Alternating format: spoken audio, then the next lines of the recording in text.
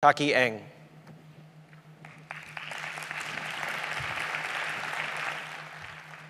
Thanks, David. Thank you. Thank you. Hello. I'm a geek. So I'll start off by asking a question. How many of you have heard of this term, real-time web? Show of hand? Not too many. Well, basically what you can do today is you could find out where your friends are eating or where they're checked in for a hotel. Pretty cool stuff, huh? But I think the real-time web can be a lot more useful for an inside complex work environment like a hospital, where there are many interactions, the way I see it, that are happening from room to room all the time. A patient being moved from one room to another, interacting with doctors, nurses, and with all kinds of new gadgets and equipment and devices generating data. Nobody can, with all the resource problems that we have around the country, jot down all this information and put them into the EMR. So how can we do that in a seamless background, ambient way where we can collect these data as the people and the devices and the processes are moving around the hospital is what I am curious about.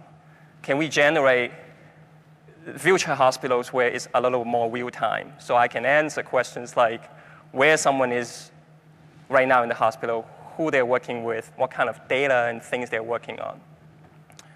So imagine we can create a stream for every entity in the hospital. A doctor can have a stream of all the activities that he's been gone throughout the day. Same thing for the patients and the devices. What you can have if you combine all of these and allow them to talk to each other is this record that they can go about their businesses without worrying too much about the manual stuff, but think about how to do healthcare in a better way. And with that, as a hospital, we can think about how we can learn from the data on a short-term basis on what's going wrong. Why is something not being efficient? Can we reallocate resources on the fly? And also, we can adapt to the people in a futuristic vision where you can see how settings in a patient's room changes as people go into a room, you know, what they like from the previous day to now what they like, or surgeons' settings for their equipment and stuff like that. So I don't know the answer to what a real-time hospital may look like in 10 years yet, but one design we have been trying at the Media Lab, which I've been spending some time this last year to work on, is how do you solve these and create these environments for new buildings? And what we have done is not hospital-specific, but from a technology standpoint, share a lot of the stuff that I believe in. So what we've done for the new building at the Media Lab is to set up this smart location-based network. Basically, we allow people to be able to go to any one of the 30 partitioned areas and be able to collaborate, figure out what things are around them, what people are around them, what's interesting.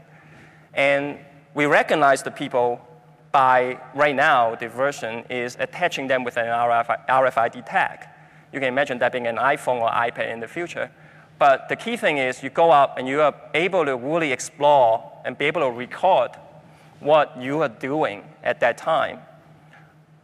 This graphic doesn't show a hospital-specific design, but you can see the top stuff are the things that are interesting or operational at the nearby. So it can be equipment in the room, it can be data that's being generated, and I'm logged in here with other people, like maybe a nurse or other people that I'm working with, and we can keep this information, customize them, put a note on it, and for that instance of interaction, we have them on the record. And multiply that, if we look through what's going on throughout the day, then you can generate different kinds of visualizations. Like in this simple example where you can see what the patient is up about. It's like the dashboard about that person. Similarly for a machine or maybe for a nurse, if you take that higher up and aggregate all this data, now you can create new visualizations about what's going on in a department or even the whole hospital, or maybe even multiple hospitals about what's going on. I believe these data could be useful for a lot of the stuff we've heard in the past 2 days. Design thinking, you know, how we can get some of these data and use that as part of the process of redesign. Going to an ER room in this example of, you know, how many people are waiting for how long and what's going on. And last but not least, imagine, say, a nurse can now collaborate with their colleagues much more effectively. Instead of spending 30 minutes debriefing what a patient that she's about to hand off to a colleague has been through, I can maybe cut that time in half or even more because I got this thing with me. We walk up to a screen, exchange it on the spot, and here you go. The other person can go off and start caring that patient rather than debriefing. So the problem for in the future, we obviously, we have to, the problem for hospital design in this case is the ever-increasing number of equipment and other gadgets that we have to deal with in the future. We talk about mobile for quite frequently in the past few days, but how do you bring that into the system when people have data in the future and apps that may be useful for the interactions? So I don't know what it would look like, but I hope that this will stimulate some of us to think about what it might mean or if it's really useful for a real-time hospital. And I'm quite hopeful that we might get there in a 10 years or 20 years time frame. Thank you.